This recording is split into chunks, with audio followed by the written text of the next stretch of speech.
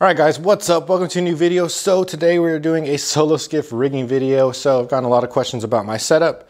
So here it is. I've gotten a lot of information off the Facebook group page and YouTube. So I put my own little spin on things to rig it up to what works best for me. So I hope this helps y'all out if you have one or if you're interested in getting in one. And yeah, it's pretty awesome. I'll do a pros and cons videos later, but we'll do this rigging video. And yeah, so we're gonna start at the front of the boat and let's get into it. All right guys, so we're gonna start at the very front of the boat. So up front, I got this Blazer navigation light with the mount. It's red and green. And yeah, so we can be legal when we're running in the dark. I have it where like the cutout for the hatch is because it's easier for me to reach. And if I ever do put a hatch on, then no big deal. I can just move it up to the very top. But for right now, I can reach it no problem. Turning it on and off. If it was at the very top, it'd be a little more difficult to reach, but still be doable. Next, I got my net here. It's just loose. I just have it set with the bungees. So I know some of y'all said I need a net in one of my videos and finally started bringing a net. Up here at the front, we got these two 9-inch Yak Attack Mighty mounts, and they fit perfect right here. So they look really nice. They're flush, clean. Whenever I want to fly fish, I can just take off my GoPro mount, which is the next thing. So just take that off and have a clean front deck for fly fishing. Next up front is these native like paddle holders, and they fit this stiffy push pole perfect. So this is a 12-foot stiffy push pole I got off Facebook Marketplace for like 60 bucks. So I got a really good deal. And I got these like bungee, these rubber, just like twist ties on here for transporting and stuff. So that works really good. So for the front, I don't really have anything in here, just a 1-inch drain plug. While I'm out, I'll put drinks in here and put ice. And then after I'm done fishing, I'll take my drinks out and put my fish in here. So yeah, it's a pretty good system, works pretty good. So that's it for the front. Let's go to the middle of the boat. All right guys, so this is the middle of the skiff right here. And the main thing is the Hobie A-trails. So I believe they're 24-inch Hobie A-trails on each side. They're really nice. And like the main reason I got them is for the accessories they offer with them and stuff. So I got the paddle holders right here. I got two paddle holders that hold my paddle.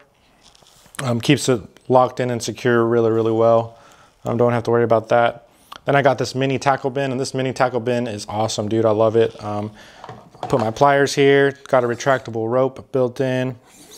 So that works out great. Put my boga grips on here. Then I put my stringer here. So I have a Lone Star Guide stringer clip. That clip is really clutch. Just clips right in. Stringer goes in there, and yeah, it's really nice, really easy to use. So check that out if you haven't seen it. And then next I have a stakeout pole, just bungeed down to it with these little straps. So 6-foot stakeout pole, really nice for when I'm in the marsh. If I ever come across some fish, I can just stake out down really quick. And yeah, I might also keep my fly rod in the rod tubes, so it gets a little wet, but it's all good. That's it for the middle of the boat. Also, one thing, hold on. So one of the first mistakes, well, not mistakes, but one of the first like obstacles I had was I bought this this bigger tackle bin, Hobie tackle bin, and it didn't fit with the placement of my A-trails. So placement's kind of important. Like, I guess buy the accessories first that you're gonna put on it and then put the A-trails on. So I tried to put this on there and it was crooked. It was kind of sideways. As you can see, if it go on it, it'd be sideways, and it just didn't look good, didn't look right. It's kind of big anyway, so I'm kind of glad it didn't work and I went with the mini tackle bin. So yeah, so that's one of the little obstacles I had. Just thought I'd let y'all know.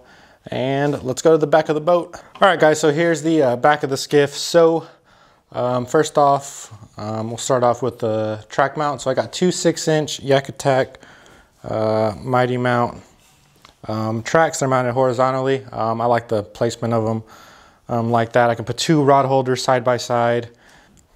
So on the other side, I have a rod holder and the native paddle lock for the stiffy push pull. And yeah, the rod holders I have are Scotty. So we have Scotty rod holders on our boats. So, and we had some extras, so just decided to go with Scotty. I have extensions on 2 of them to kind of raise them up a little bit, keep them from getting wet. Honestly, does not help. They're gonna get wet no matter what. But yeah. So anyways, next we got the my gas can. I have a 1.25 gallon gas can there. I just hold it down with some Romex. Dad's an electrician, so we got a bunch of Romex everywhere. But yeah, so that stays there pretty secure. And then I got my backpack here on the back with all my camera gear and stuff. So this waterproof backpack is really, really nice. It's not submersible, but you do get a lot of water back here, especially when you reverse. So you need something that's gonna keep your stuff dry, and this dry bag works really, really well. So last but not least, we got the motor, and the motor is a 6 horsepower Suzuki. It's awesome, runs great, haven't had any problems with it. I put the Railblazer 360 light on top of the motor, and that works really, really well. It's really stable, really sturdy. Haven't had any problems there. So I did run into another problem. So I had that 360 nav light on the very, very back right here. And I had the flag, the Railblazer light kit or whatever with the flag and the light and stuff. And honestly, if you have the Skiff, I would not recommend getting that. It's made mainly for kayaks. So, I mean, you're with how big the flag is, it wobbles around a lot. And one day I was out in some chop and stuff, and when I got back to the launch, my light was gone. It just fell off. So I do not recommend getting that flag and that light kit. It's like $100, kind of sucks, but I think like $89. But yeah, they're made more for kayaks, you know, going 3 to 5 miles an hour maybe. This thing, we're going 15, you know, so it's a big, big difference. And when you get in some chop and stuff, and that thing is really, really bouncing around in the back. So that's I guess another rigging issue I came across. So we just changed it up and put the light on the outboard, and it's working like a champ. Haven't had any problems with it.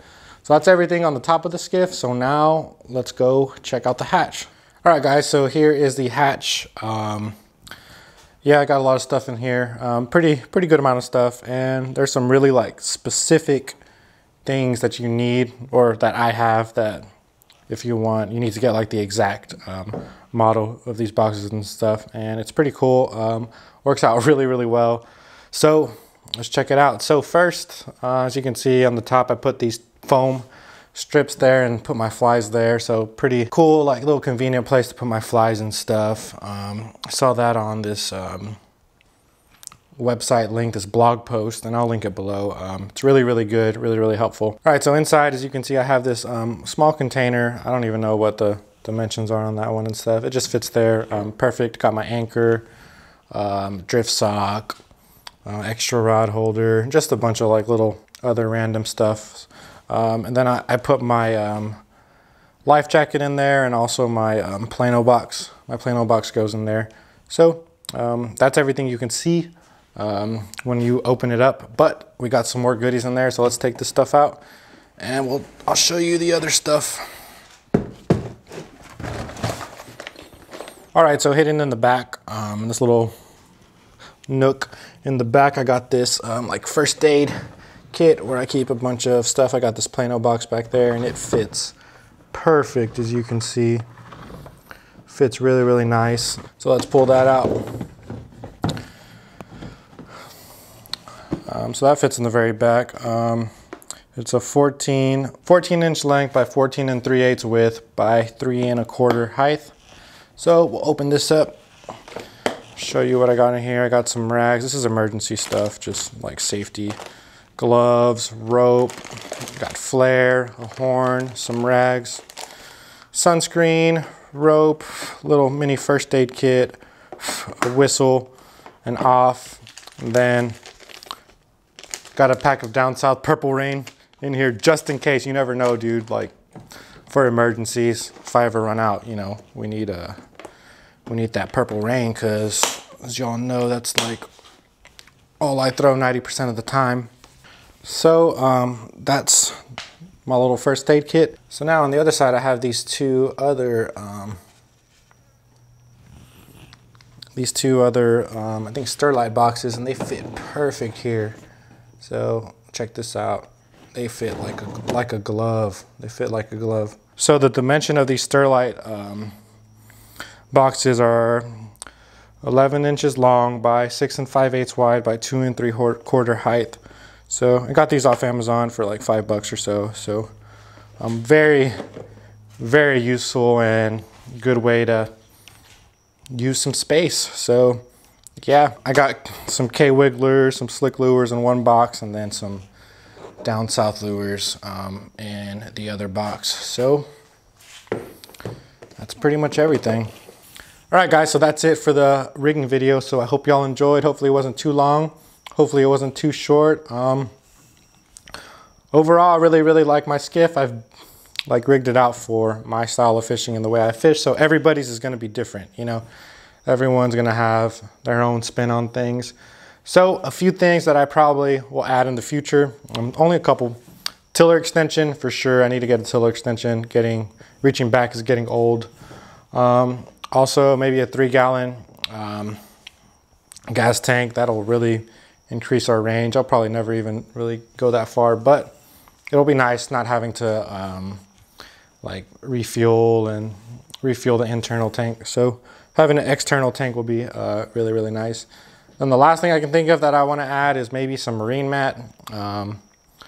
Kind of make the skiff look a little clean. Yeah, it'd look nice. Be better on my feet and butt. I don't think I want to add a seat, honestly. I like the way it is. And yeah, but that's just my opinion. So I hope y'all enjoyed. If y'all have any questions, leave them down in the comments below. I will reply to all the comments. And yeah, guys, so that's it for this video, and I'll see y'all in the next one. Later.